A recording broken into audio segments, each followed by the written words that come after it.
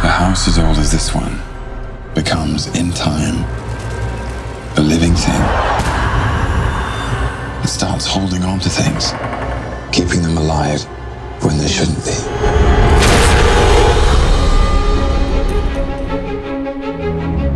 2 or 3 times a year, we like to go all out and do a really maxed out show on Fifth Avenue.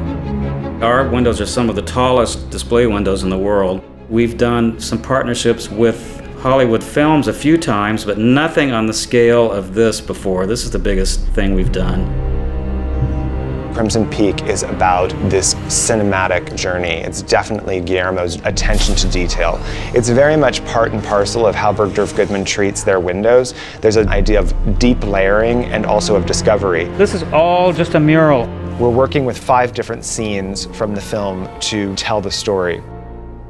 I love to begin with mock-ups and doing these miniature mock-ups. These are quarter-scale renderings of what the window size is. The windows at Bergdorf Goodman, while from the street they look enormous, they're actually very small. The windows are 12 foot tall, 8 foot wide, but they're only about 3.5 to 4 feet deep. We're actually working with mannequins from the Bergdorf Goodman resource, and we're taking those mannequins and we're going to be cutting them apart and repurposing them. This is great for the elevator. I think this is going to work well for cutting that apart. These vintagey ones don't do that. I feel like we did it. This is our gate window. All of the props have to go in through very small doors. So the Cushing headstone, we've had to cut apart, and we're going to be putting it back together to get it inside of the window. Here on the ground, you can see the attic mural, and this is the recreation of that mural, where they're going to be doing the projection and the painting of that into the perspective that will work in this particular vignette. You painted this, just copied the other one using the carpet method? Wow, that's great. With 4 of these 5 windows, I really wanted to push the perspective so that the viewer feels transported into these spaces. James is making a bracket for the mannequin, and he's going to be retrofitting the mannequin for the elevator. Because we flip the perspective of going down the elevator shaft, we have to be able to suspend the mannequin off of the back wall. Making windows like this for Bergdorf Goodman, it's a lot of pieces coming together to make something very special. It's like creating fine artwork. So it requires a tremendous amount of skill from carpenters and artisans to make everything come together. Everything, as you can see, is extremely custom, and it requires having people that have very specific skill sets to be able to make all of these things come to life. This is the last night before we set up the windows at Bergdorf Goodman, and all of the major set pieces are done, and tomorrow we begin the load-in. It's going to be a long day, and then the week begins.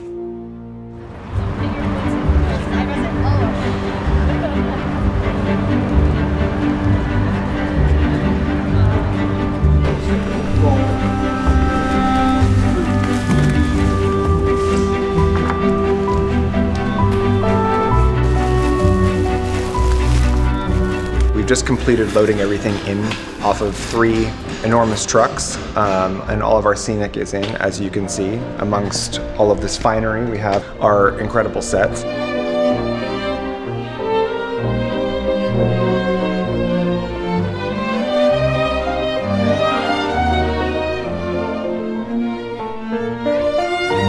Just like the movie. Just like the movie.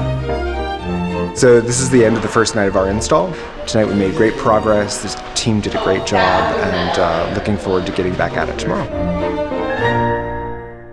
The only fashion we see in that window needs to be one of these kind of looks. Window 11, we went tougher and chicer and meaner. We're able, since it's Bergdorf Goodman, to just almost scour the floors and find the perfect looks to put in the windows. Yeah, see what happens if you push that back.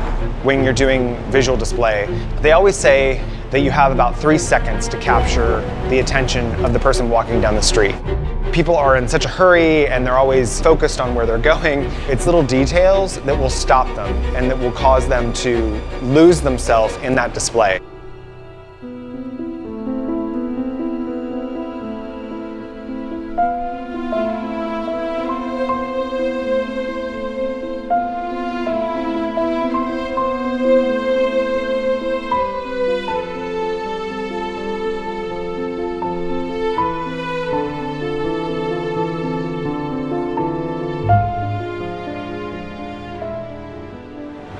It's 2:30 in the morning, and I think this project is officially finished. It's many months in the planning.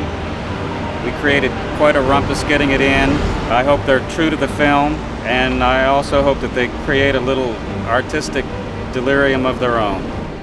What's great is that these windows, while they definitely have got strong references to Crimson Peak and Guillermo del Toro's aesthetic, they also have a very strong aspect of Bergdorf Goodman to them. They have that wonderful luxury to them.